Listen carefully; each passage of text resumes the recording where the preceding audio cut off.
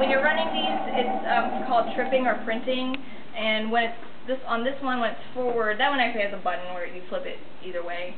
Trip is when it's just going back and forth. It's either just moving or it's inking everything and not actually making contact. And then when you push forward, that goes into print, and then it actually makes contact with the paper.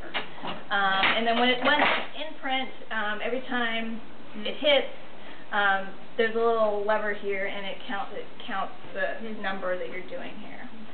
When I first got one of these, I was missing a part, and I tried to retrofit it. It did not work. It fell, and it got jammed in here, and it snapped this bar in half.